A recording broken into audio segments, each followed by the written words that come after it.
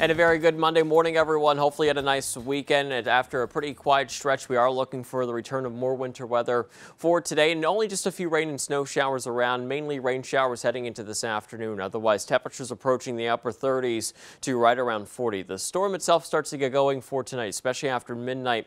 Periods of snow break out mainly for northeastern Pennsylvania and into the Poconos.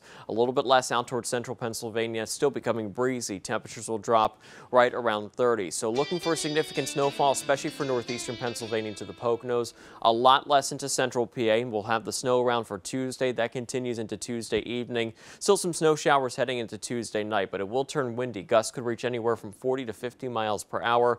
And when you factor in the snow on the power lines, tree limbs, that could cause some isolated power outages. And then for Wednesday, starting to see improvements. We'll look for some late day clearing. It will be windy once again. Temperatures around 40.